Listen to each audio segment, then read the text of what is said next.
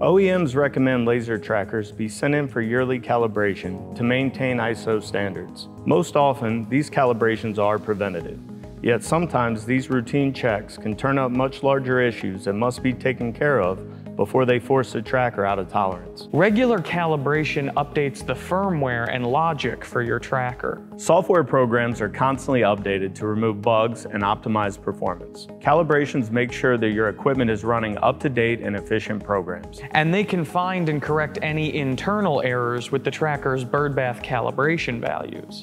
The birdbath is the main housing for the SMR on the tracker. The birdbath's location is unchanging, but the tracker's measurement of its precise location can slip over time. Improper birdbath readings can affect the tracker performance from QVC all the way through measurement and inspection. During calibration, technicians confirm the tracker's reading and compensate if it is slipped.